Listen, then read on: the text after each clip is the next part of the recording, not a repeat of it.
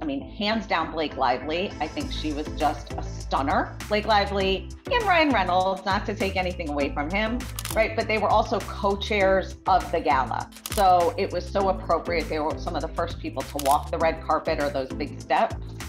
And she just knocked it. I mean, with this reversible train, it was drama and wow. And it was a total ode to New York City, which I thought was great. I think Kid Cudi was really cool as a guy.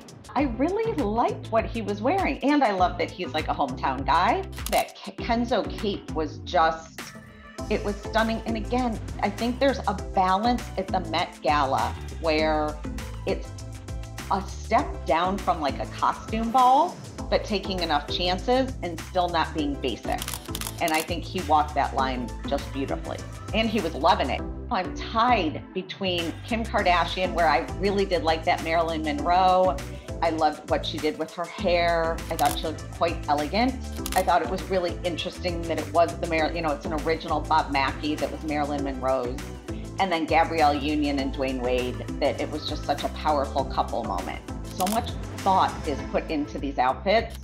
So hers was an ode to Diane Carroll, and I thought that was just beautiful.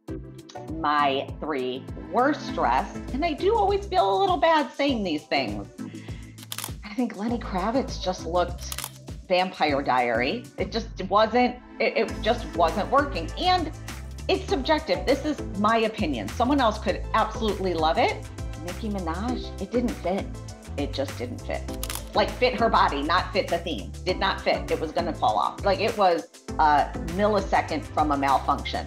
Kylie Jenner, the hat, the bridal. I was not a fan of the hat and the veil and